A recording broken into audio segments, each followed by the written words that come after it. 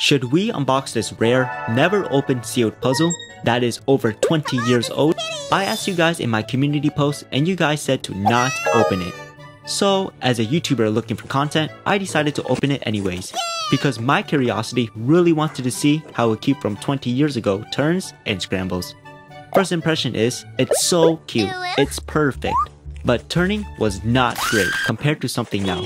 But it's from decades ago, so we can let it slide. I could only find one YouTube video from 14 years ago of someone solving it in 20 seconds. And I want to beat it, so I can be the fastest Hello Kitty solver. The first thing I did was create the legs, and then snap his precious neck bones into place. You might think I am dumb for opening this collector's item, but I actually just bought another one, so I can have one for show and display. Even though we are not going to break the world record, we still broke Hello Kitty's bones. Subscribe so you can see more unboxings of rare puzzles.